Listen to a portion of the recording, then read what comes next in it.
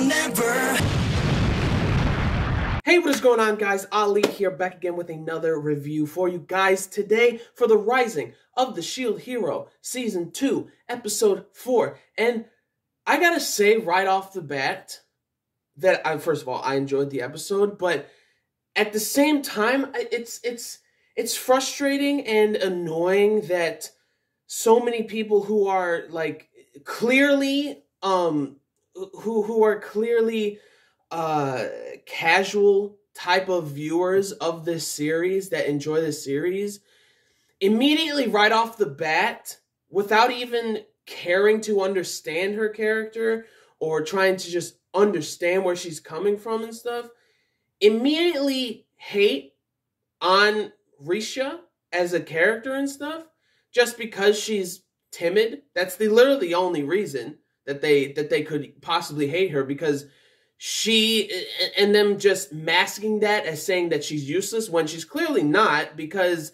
she is a very informative person on top of being the assist type character. You know, if it wasn't for her last episode, like, Raftali and Philo wouldn't have chopped off the head of the Spirit Tortoise. That wouldn't have happened. Like, it wouldn't have. And just to see that this episode was more of like a Rishia heavy oriented episode just really brought out like the hate of her character for some weird reason, because I love her character. Like, the moment I saw her, even last season, loved her. She's just a timid but adorable character that is just trying to do her best. And you see it in this episode where you got to see more of her backstory and the reasoning as to why she loves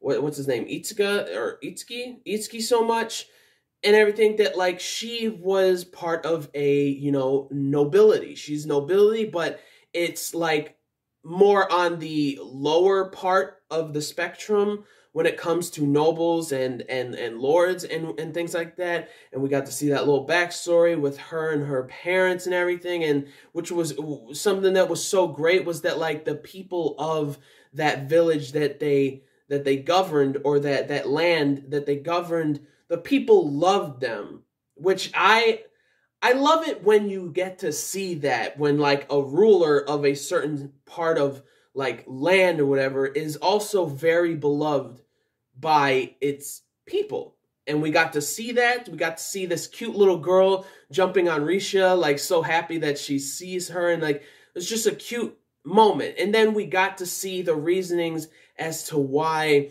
she wanted to be with Itsuki and everything, that like she, because of the debt that the larger lord of like the like the bigger land, like the lord who's clearly is like a sleazeball, like garbage type of person, like put all the debt onto like Risha's family or Risha's parents and whatnot.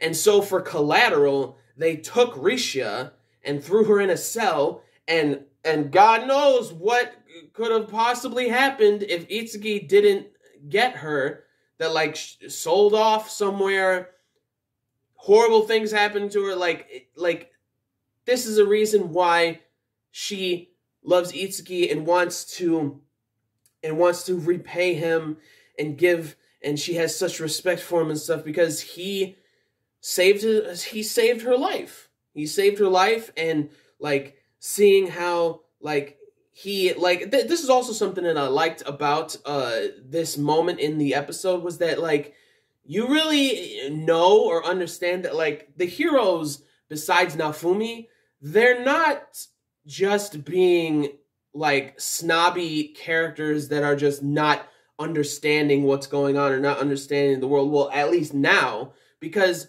Itsuki found what that larger like noble was doing, where like, you know, he took Rishia and stuff, like he unveiled his like wrongdoings and stuff and saved Rishia. So it's like they know there's bad things going on and they're trying to help.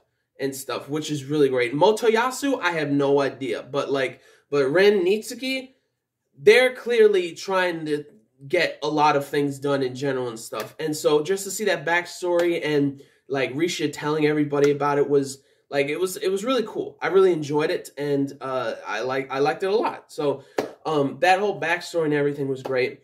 And so now, like, Naofumi and his crew going into, and this is why I like Rishia so much, because throughout this whole thing, Ulst is going, like, you know, with them and whatnot to the back of the spirit tortoise to find out more of how to, you know, take it out. They gotta know how to take it out and stuff. And seeing all of the soldiers and stuff being so kind to her, even though they all know throughout the messages of like the queen's like shadow and stuff, and like the message being told to all the soldiers, they're still being so kind to her and stuff. Obviously, she's a pretty woman and everything, but also like Ulsta's like, why are they like, they know what I am and what I'm trying to do, what I've been trying to do like all this time. Why are they being so, like, she can't comprehend it and stuff? And you know, Raphtalia, Rishia, and Eclair and all of them are comforting her, saying that, like, you know, it's because you fought with us. You helped so many lives, even though, like, you took lives and stuff. You try to take souls for the spirit tortoise. You saved a ridiculous number or a ridiculous amount of care of our soldiers and stuff. You protected us, like, so. Of course, on top of her being a good-looking lady, a pretty lady, she also helped save them. So it's like, this is why I love this more and more that I think about this episode. I love it more and more because it's very a character-driven type of episode. Even though, you know, they are going on to the back of the spirit tortoise, like, you know, Naofumi, Raphtalia, Philo, Rishia, like the old lady, Eclair, and Ulst, all of them, like, going on the back, which also was just, like, a horrific thing, that, like, seeing the Spirit Tortoise Kingdom completely eradicated and whatnot, and all of these people, just dead bodies everywhere and whatnot, and just the Spirit Tortoise Kingdom, like, their army, they were just, like, heartbroken and sad and stuff, and just, like, I also like it that, like, you know, Rishia is very much somebody who, you know, she comforted Raphtalia. She comforted, like, she's a support assist character, and that's absolutely needed when it comes to the military and fighting and stuff. She comforts them. She comforts Ulst, even though, like, Ulst also comforts Rishia, which was great in this episode, and, like, she also comforts Raphtalia, being that, like, Raphtalia was shaking, and, like, you see Eclair shaking too, and whatnot. So it's like, Rishia is, like, very important in that, like, what she said was that, like, even though Raphtalia was like, hey, like, I know they have to get, I'm fine, I gotta get used to this and stuff, and then Rishia's like, no, you can't get used to it, don't get used to it. Because I think that the moment, which makes sense in my head, that the moment you get used to seeing all this stuff and you're not, like, shaken by it, you're not, like, terrified by it, you're not, like, on the verge of, like, throwing up or something, which Rishia was until she saw how, like, strong Raphtalia was trying to be and everything when she got there, and then Granny was trying to, like, you know, console her or whatever. And she's like, you know what, Raphtalia is like this. I can't be like this. Like, Raphtalia has seen this shit, which, like, Eclair, I didn't know that Eclair even knew this, but Eclair saying that, like, this is the stuff that Raphtalia has seen in that basement prison where all of her friends died. And like, Raphtalia being there like that, and Rishia knowing that story and seeing Raphtalia, she's like, I can't really be like this. Like, I can't exactly be like this. So she got up and she started reading, and, like, she's a very informative type of person, and I love it. I love it so much, and, like, her yelling at Raphtalia is like, no, don't get used to it. You can't get used to it.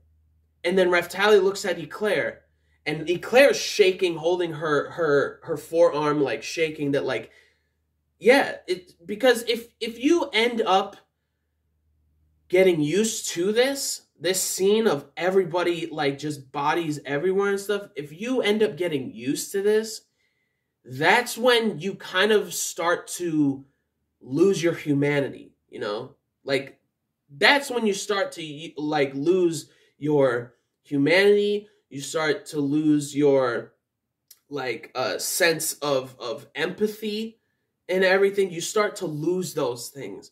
And Rishia knows this and doesn't want this to be what Raftali ends up as. And to see her comfort Raftali in that was just, it was just a beautiful thing. And then Eclair, and then like also Granny, who's clearly, you know, probably most likely has seen a lot of this type of stuff in her life and everything. So, which was, you know, the whole thing was just really like, it was emotional and character oriented. And the majority of this episode was Rishia in general, like her, like character oriented for Rishia herself in how she like interacts with Ulst, interacts with Raftalia, interacts with Eclair and everything. And it seems like, you know, bit by bit, she's kind of learning, watching these characters, watching these people, but also at the same time, she assists and comforts all of them, you know, if they need it, like, all like comforting all, saying that like, you are their comrade, like to the soldiers, that's why they like you, and also you're very pretty and stuff. In my head, like, also she's a pretty lady. And then also kind of like, not exactly comforting Raftalia, but being like, don't get used to it. Let it out. Like, if you get used to it, you're clearly going to lose yourself if you start to like get used to it and everything, which was very cool. And I loved it so much. This is why I, like, again, like now that I'm thinking about it right now, that's why I love this episode. Like, because of how character driven it is in general, like specifically Rishia. This is why I like Rishia so much. She's just a timid, adorable cinema roll, but she's a very informative person and an assist type character, which makes, which is the big reasons why I can't comprehend or understand why so many of these people are saying that they hate Rishia. And it's like, she hasn't done anything that be hated on. Like, what? Just because she's not an action-oriented character, people like hate her. And I don't care what people say of like denying that. That's clearly what it is. Like, I have no care to like discuss it with a bunch of people that are just like, oh, she's annoying, she's useless and stuff, which neither of those she is. It's just because she's not a fighter. But also at the same time, the Granny was talking to Naofumi, saying that like, you know, the best thing that she is like information and stuff like that. But also the Granny said that like she is very like highly, like her affinity for like ki is very exceptional and very high, and that she could end up mastering the Muso like martial arts that Granny uses, and she could be like her heir to that martial art. Like, if we get to see Rishia being like some martial arts like master or something later on in the series, that's gonna be badass, and I'm gonna love it so much. So but anyways, back to like thinking about like the episode that like they're going into the they're going on to the back of the spirit tortoise, which also the kingdom, which is completely obliterated. For some reason I was thinking that like it wasn't on the back of the tortoise. I thought it was just like surrounding it and stuff. So but it was quite literally on the back of the tortoise, and like pretty much nobody really even survived, which was just heartbreaking. You know, Raftali and Eclair and all of them are just like, you know, very uncomfortable with the situation, which like, you need to be uncomfortable with that situation whenever it occurs. You need to be, because if you don't and you get used to it, you're losing your empathy and your humanity and your sympathy and everything. You're losing all that stuff that makes you a person, right?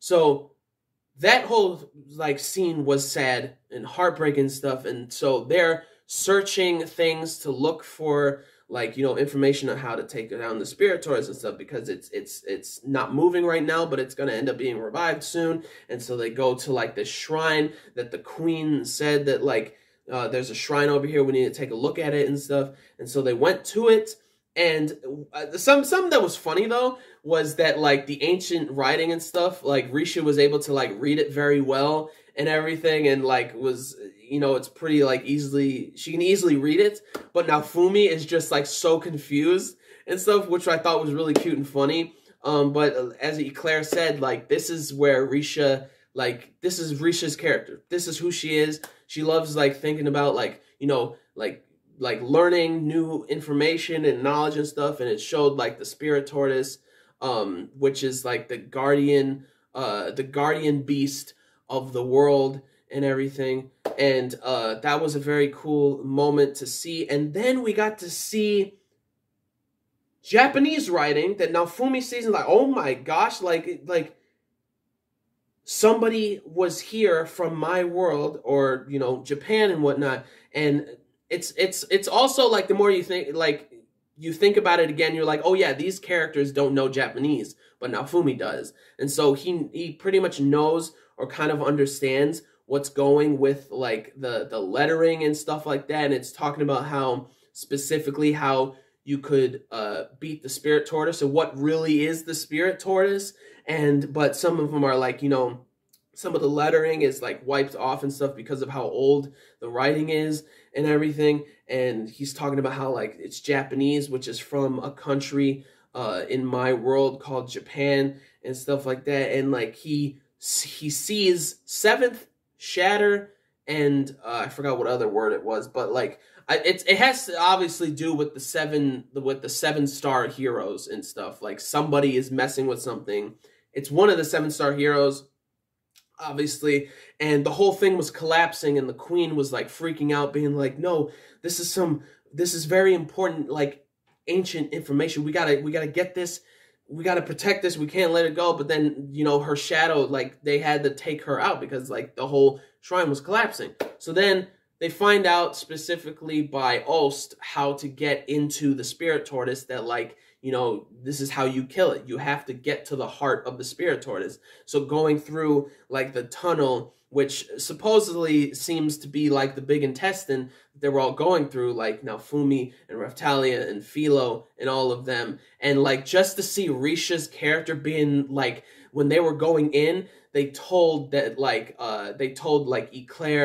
and the queen, and like this is now Fumi saying this, told Eclair, the queen, and Granny to go back to the army and stuff, while now Fumi and his party go down into the tortoise and everything. And the thing that I love about this whole thing was that, like, you know, he told the Granny to be like, you have to be the commander, you have to be the leader of the army, like they have to know what to do while I am gone, so you are head commander of the army for right now. And she's like, all right, I'll do it. And then, like, they're talking about what Rishia is saying, to, like, go to the rear of, like, the army or whatever. And Rishia, development right here is like, no, I have to go with you.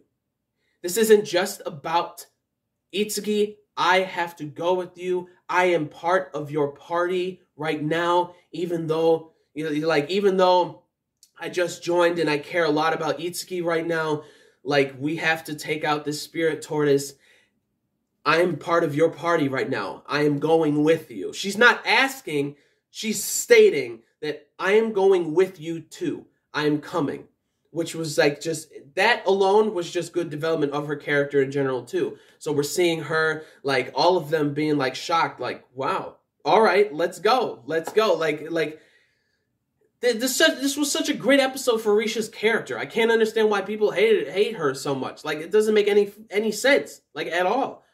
Like, she's having development throughout this whole episode, on top of being, like, giving people empathy of, like, the whole situation and what's going on. So, like, seeing her going with them, they're in, like, the supposedly the large intestine stuff, but, like, also funny things that were happening was, like, she heard noises, so she's, like, freaking out, like, all the time, which was really funny to me.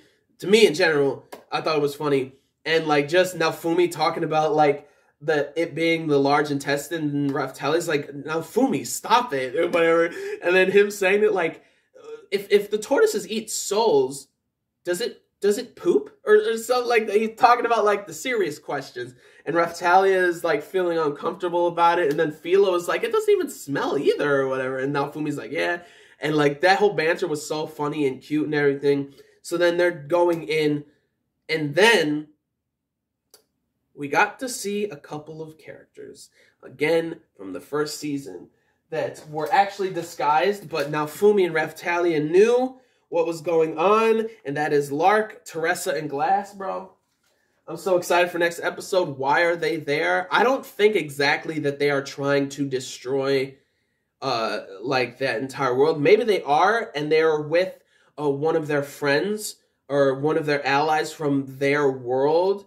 Like, they came to Naofumi's world along with one other person who I believe is the Tome, or the Tome hero, or the Grimoire hero, the book hero, that I'm pretty sure we're going to see. And he's manipulating the Spirit Tortoise. And this is, like, very exciting. And, like, Lark and Teresa, like, I'm so excited to see them again. Like, Lark is kind of funny that, like, you know, these disguises aren't going to work. Teresa was saying this. And then you see Glass with a very interesting hairdo, with a very different hairstyle. Probably because they were trying to disguise themselves and stuff. But I feel like we're going to see something that's kind of funny next episode, with, like, Glass and her, like, hairstyle. And Naofumi's going to say something funny about it. And, like, Glass is going to be annoyed. And they're going to try and fight or something. But, like, I think it's going to be something that's bigger than just, like, Lark and Teresa and Glass fighting Naofumi again. I don't think that's what it's going to be. But if it is, I'm excited about it. There's probably going to be a little bit of a fight. And then, like, they're going to, like, try to deal with the person that's trying to, you know, manipulate the tortoise and stuff. And maybe that person that is manipulating it actually isn't even a part of Lark and Teresa and Glass. Maybe it's not. And, like, the actual Spirit Tortoise is actually something, like, from the information that person wrote in Japanese in the shrine and whatnot, seems that, like, the spirit, like, in writing, it says, like, the Spirit Tortoise actually is, or how to actually defeat the tortoise or something like that. That's what it's kind of, like, written, but also it's faded out and stuff just to make it, like, mysterious, and you gotta, like, try to figure it out yourself. Maybe the Spirit Tortoise itself is something that actually, like, doesn't only just, like, you know, destroy the world itself, but, like, has the other worlds kind of, like, collapsing on each other to destroy each other. And that's why Lark, Teresa, and Glass are there, to actually maybe stop the tortoise or something. And they know about the tortoise. I don't know. Maybe the tortoise is just, it's more than just a harbinger of disaster for just that world, but it's actually a harbinger of disaster for all of the worlds that they're all, like, a part of or something. And they're actually going to end up teamworking, like, in this next episode or next couple episodes. But I'm excited. Again, I love this episode. I love that it was such Rishia oriented and everything. I love her character. I loved, like, how character driven it was. You know, not just Rishia, but also a little bit of Eclair, a little bit of Raphtalia, and, you know, a little bit of, you know, the Granny. Well, just a little bit of everybody, pretty much.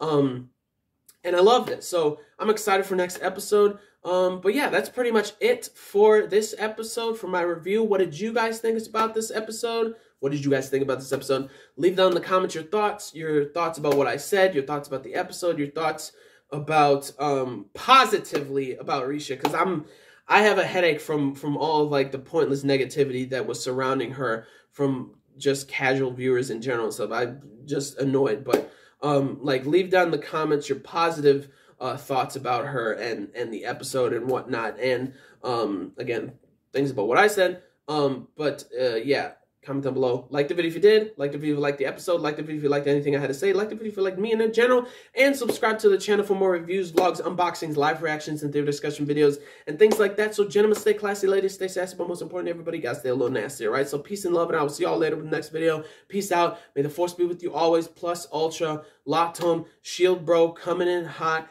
Probably going to be fighting Lark next episode or something. I'm excited about it. But I'm really, really excited about it. It's exciting. Going to be a good time next week. But anyways, yeah. Peace out, and I'll see you guys later with the next review for Shield Hero Season 2.